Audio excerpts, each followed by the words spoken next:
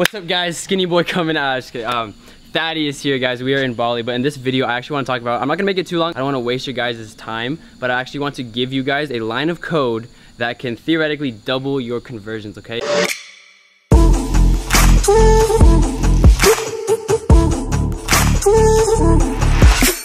Now, there are a couple Shopify apps that I've seen that do this, but they charge you money, and that's not something we want to do. Like, especially like if I'm making websites for clients and whatnot, we basically try and custom code as many apps as possible so they don't have to pay for stuff monthly.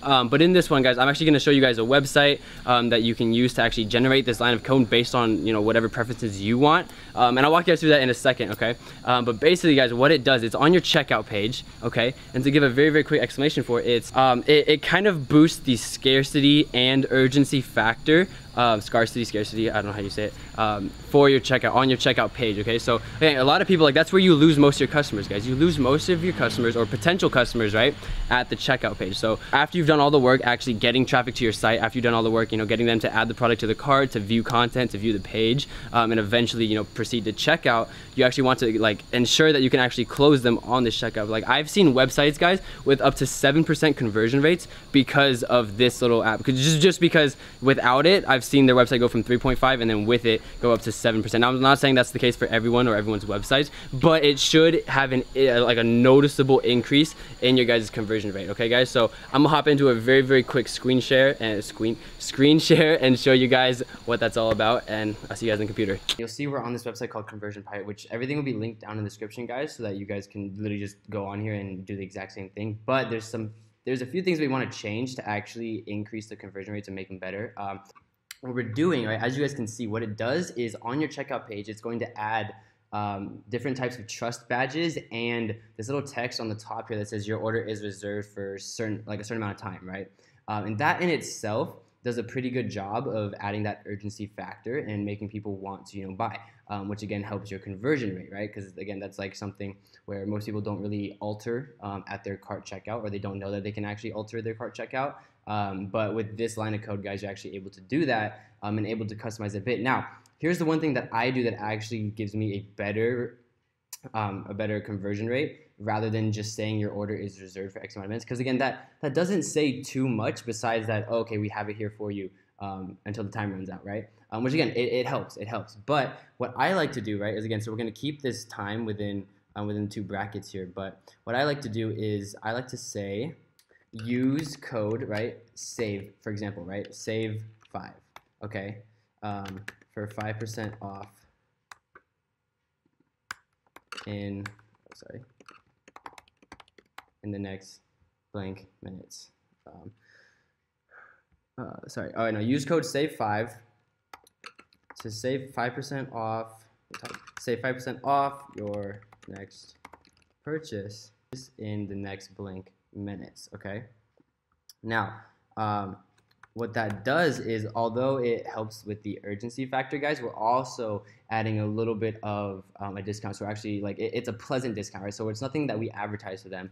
It's nothing that you know, that they'll know about until they reach checkout. And once they reach checkout, it's like a pleasant little gift for them. It's like, hey, here's a free discount just because you're here, and you can use it in the next X amount of minutes to purchase the product. Now, again, this needs to correlate with your branding, though, guys. So again, not everyone's site, like if you're trying to be super luxurious or something like that, again, you're not going to want to use discounts, right? Because then that'll just hurt your actual brand identity. But again, you'll be able to play around with that because, again, the text here is customizable. And what I like to do is for the countdown time, I actually like to set that for 7 minutes. They said 15 on the website. Again, guys, you can test, but I prefer 7 minutes for this. And then for the trust badges, guys, you can actually choose. So they have a bunch of different ones here that you guys can actually choose from and actually use those and switch them up depending on whatever kind of trust badge you want, or if you don't want any trust badges at all, okay? And then you can have the cookies settings enabled or disabled. I would just keep that on, guys, so that it doesn't, you know, refresh the time whenever they refresh their cart, just to keep that there, okay, guys? But again, this is literally just a line of code that you can use. Now, once you're done with this, okay, so say this is everything we've done, it looks good, like, okay, yeah, use code save5. Now, you want to go in your Shopify backend and actually make a coupon called save5 so they can actually redeem it, right, on checkout. Now, we'll click generate code, and you see this code here. It's a long line of code, but it is one snippet of code here, so you can click this, right, and you'll just copy that over. Now, you'll go to your Shopify store, right? This is just a client store that we're developing a website for. But for example, right, you'll go here and then you'll go to your online store, okay, on the left, and you go down to preferences, right? Now, where you put it in is a little bit of a different spot, something that you probably wouldn't think about right away.